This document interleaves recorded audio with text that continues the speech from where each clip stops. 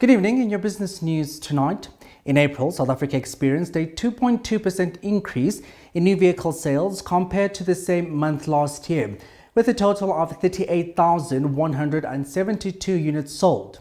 However, despite this uptick, the year-to-date sales are still trailing behind 2023 figures. From January to April, the industry sold 168,970 vehicles, a decrease from the 175,928 vehicles sold during the same period in the previous year. After 8 consecutive months of declining sales, including a significant 11.8% drop in March, there was widespread pessimism regarding April's sales performance.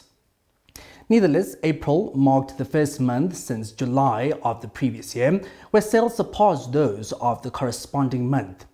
Thembinkosi Phansi, who is the vice chairperson of the National Automobile Dealers Association, emphasizes the resilience of dealers and highlights that the dealer channel accounted for 90% of vehicle sales in April. As now that we do welcome the results of April 2024, which shows a 2.2% increase in vehicle sales as compared to the previous year.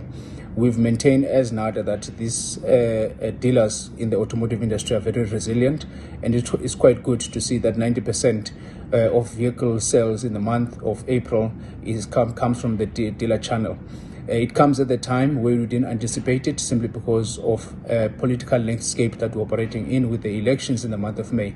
So these results are very much welcomed, and we do hope that it will continue growing in this direction, and hopefully we'll see more traction in the fourth quarter of the year when the interest rate start to drop. So the results are very much welcome, and we want to congratulate all the dealers out there for doing a stellar job in sustaining this industry.